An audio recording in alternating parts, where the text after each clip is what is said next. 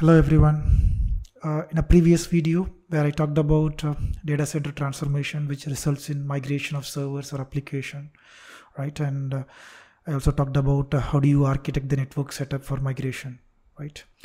Let's take the topic of network cutover for this video and delve further into the details.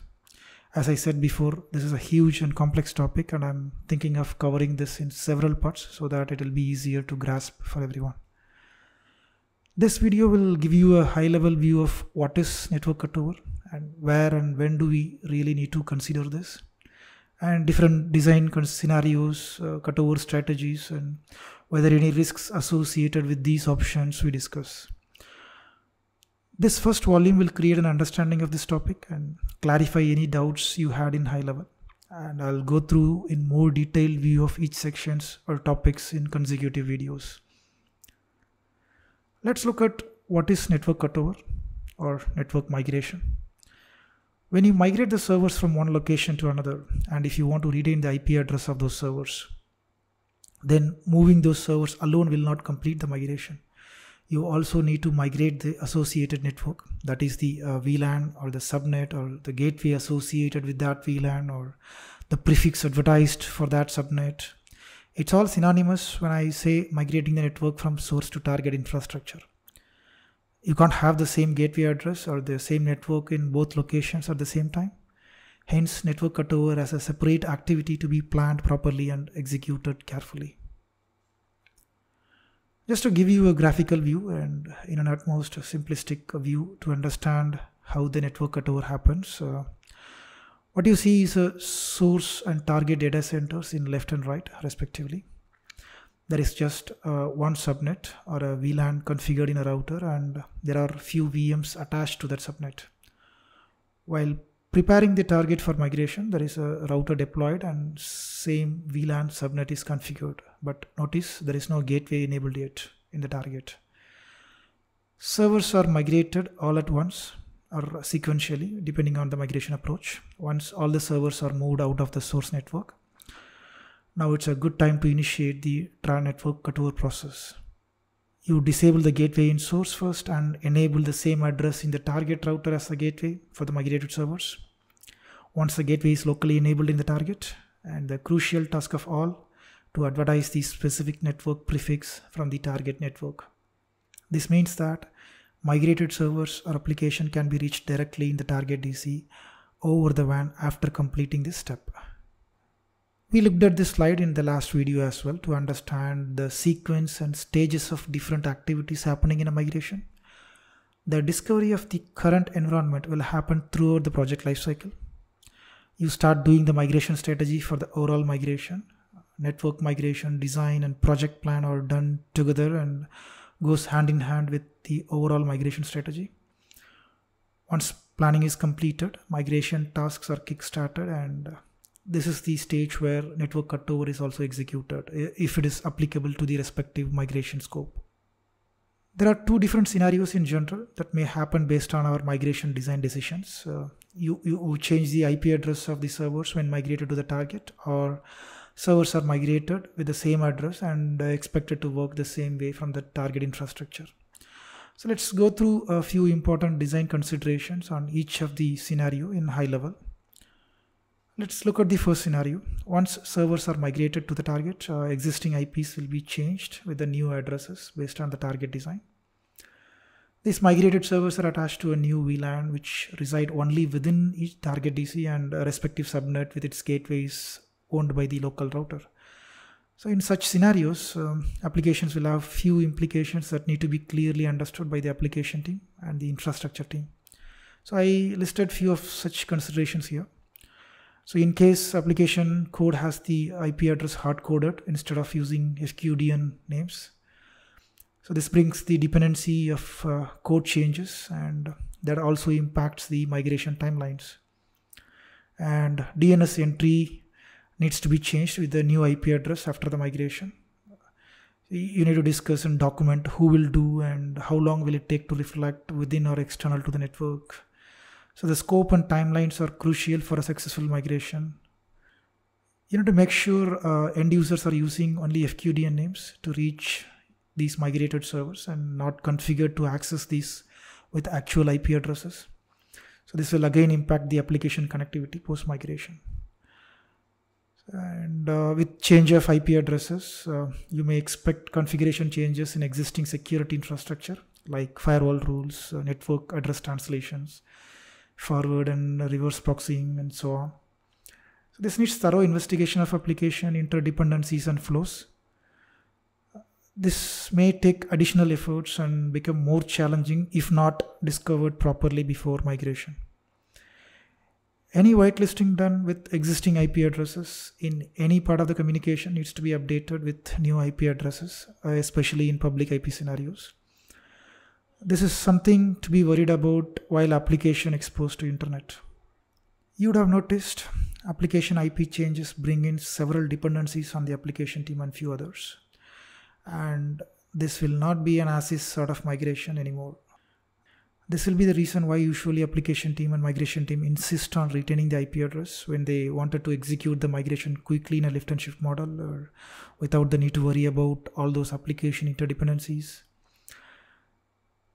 The fact is that many enterprises do not have application architecture and all interdependencies understood properly. At least it will be true for part of their legacy landscape. Hence, we may need to go for the second approach, which is basically retaining the server or application address in the target data center.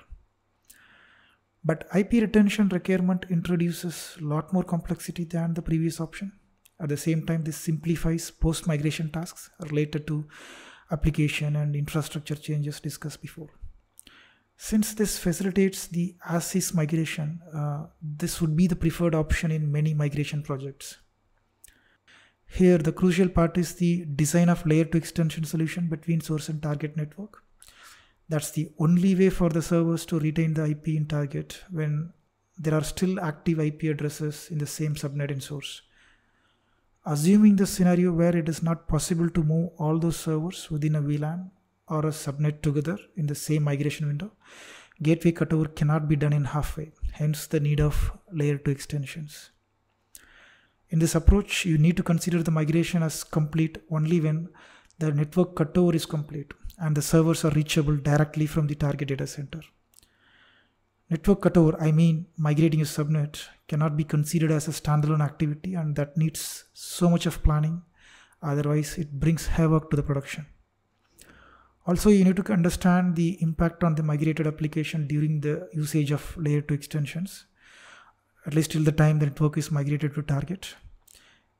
It may have performance and operational impact to the migrated application. Only solution is to fast track the network cutover to mitigate such risks. Now, having understood the different approaches, choosing the IP retention design brings network cutover into the scope. So let's understand various options for network cutover. When all the servers are migrated from a specific VLAN, you will have an option to migrate only the respective VLAN or subnet. That's the subnet specific migration. There are two important considerations here: routing changes and firewall changes across the enterprise network. If the source design uses a dynamic routing protocol, migrating one subnet from source to target can easily be propagated throughout the network by advertising the specific migrated subnet from target data center. It's easier said, but this needs a clear understanding of source network, the routing design before making these decisions. There are certain design scenarios need more manual routing changes across the network each time when one or few subnets migrated. So this may create more risks and impact to the migration plan itself. The second option is the host specific migration, which is useful when there are scenarios where migrating the entire subnet is challenging. So you advertise more precise network like a host route or a /32 route of the migrated servers. It is a useful strategy and may be used in scenarios when the performance impact to the migrated application is higher due to the traffic happening over layer 2 extensions. This brings different complexity to the network in terms of routing. Here the crucial part is that we need to perform the cleanup activity later on once all the servers in the respective subnet is moved to target. This may involve further routing changes in the network. Just like I mentioned for the previous strategy, It's mandatory for a thorough assessment of source routing design and analyzing the downsides in the network before choosing this option. Finally, the Big Bang migration. It's all about migrating all the gateways or the networks to target together in a same window. In certain environments, it may not be possible to migrate individual networks in a sequential way due to some network design limitations, or it may need more efforts than what it gains. Hence, maybe it's beneficial to migrate all the networks in a single window. Migrating the entire network together has its own complexities and drawbacks. Obviously, you need a bigger maintenance window, depending on the size of the source environment. Or any unresolved issues during the migration, entire change need to be rolled back, which again may take a considerable amount of time. You may see far too many changes in a single window depending on the size of the environment. Hence, testing everything and fixing any issues within a stipulated time will be really a challenge. Okay, so let's conclude what we understood so far.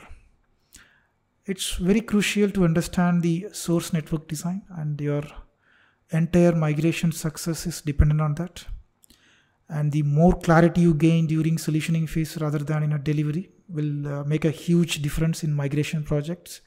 It will help in identifying the scope and efforts needed and cost associated with it. For example, knowing the L2 stretch requirement late in a delivery phase will have an impact in the efforts and add further delays to the project. And for me, the most important part is that highlighting and documenting all the risks and limitations which I explained, especially the complexities, the layer 2 solutions adding to the migration project. All right, that's it. Thank you for watching this video and good luck.